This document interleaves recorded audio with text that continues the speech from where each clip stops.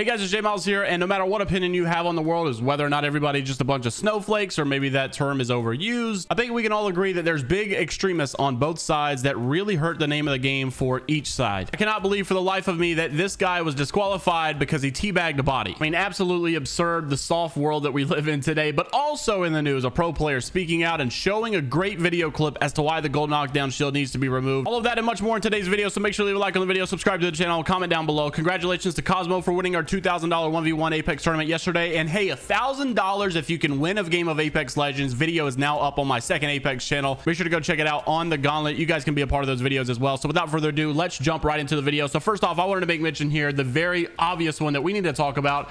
This was coming from Dilly. This guy's an 8-time Apex Predator, an absolute beast at the game. And by the way, excuse my 5-month-old daughter screaming in the background if you do hear. Anyways, he said that his whole team got disqualified from all of Fate Legion's tournaments because he teabagged not only his teammates' death box, but the guy thought that it was an enemy death box. But even if it was an enemy, why is it that big of a deal that you're going to disqualify him from all tournaments? People in ALGS were teabagging each other. So why did the guy do this that banned him? If you guys haven't seen this clip, I'll play the clip. I also like whoever tagged me in it, who basically said I fainted from excess cringe, so I couldn't even finish the video. And honestly, it is very cringe, so cringe warning. Roll the clip. Twitch, the Terror Day, appreciate you sticking around. Yo, okay, Dilly is Crazy Penguins is disqualified. I'm not taking that at all. Oh, he went over to the dead body that they just killed, and he went teabagged on the death box.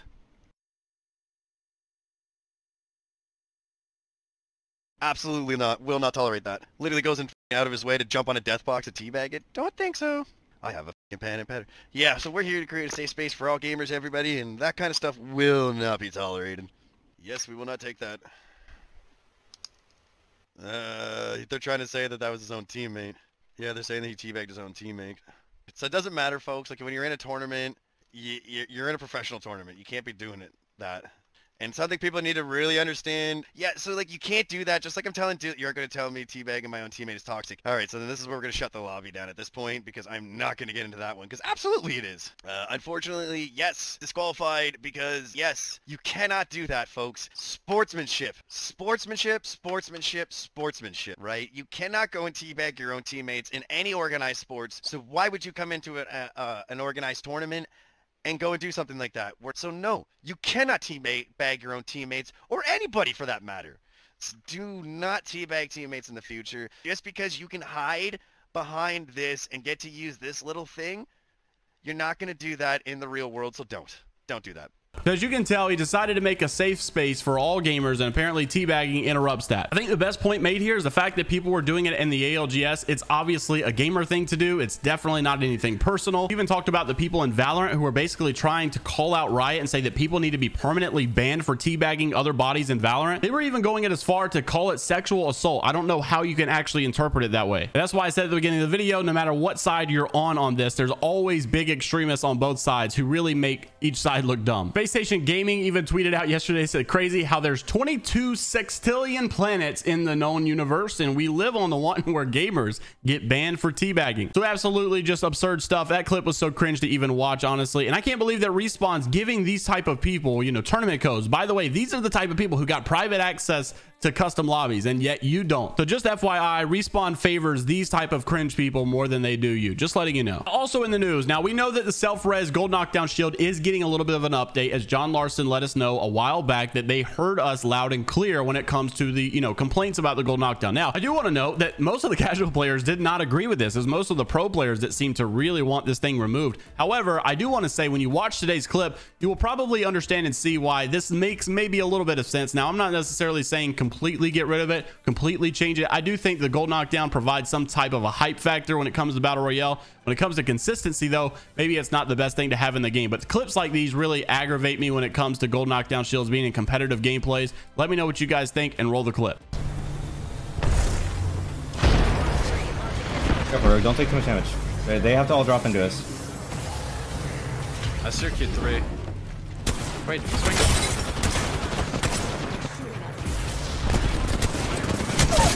Swing out.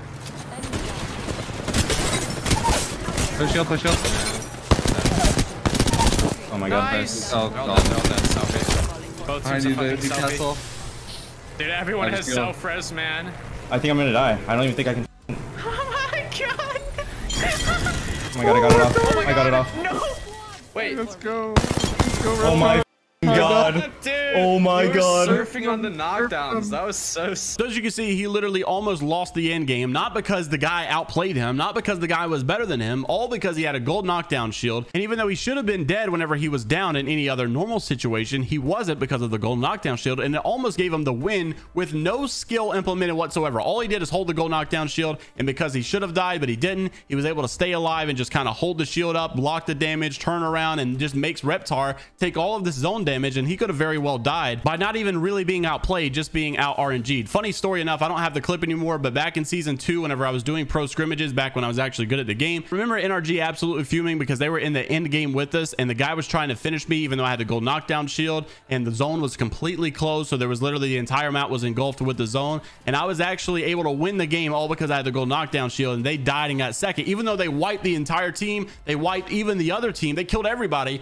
but because I had the gold knockdown, I was able to stay alive and get first place, and I did not feel like I deserved it whatsoever. Unfortunately, I only won 2 games in my entire pro scrims career, and that was one of them, so I'm not very proud of myself. Now, at the same time, I really don't want the gold knockdown just to be completely nerfed to the ground all because the pros say it. I just don't really know exactly what the right solution is, so that's why I'm very interested to see what your comments are down below. Now, also in the news, Thornton Smash got a huge viral tweet last night about Seer, so people are actually pushing for a Seer nerf. Can you believe it? And just a month before ALGS came around the corner, people were like, yo, Seer sucks. Seer's not good at the game. He's completely useless in the game. Even Exerto had an article about why Asu explains why Seer is a pointless pick in Apex Legends. People knew that, hey, Seer's garbage. He's bad, right?